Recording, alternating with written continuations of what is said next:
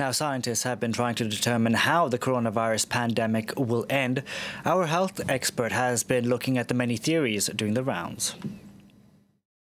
A virus is a genetic information that needs to be within a cell to keep on existing. So to survive, the virus needs to keep on finding viable hosts to infect, and it needs to keep on spreading within a population. A pandemic only stops once the virus falls short from finding new viable hosts.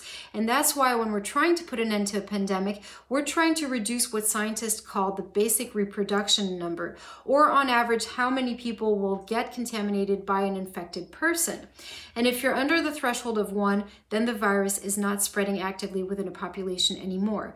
There are, of course, many ways to reduce this R0. First of all, you could be dealing with a virus that's not very contagious in itself. That's what happened with MERS. Or it can be a virus that has mutated and has become less contagious, or it can be sensitive to temperatures and stop, for instance, with summer. You can also reach herd immunity, so you're waiting for 60% of a population to get infected and to now be immune to the virus.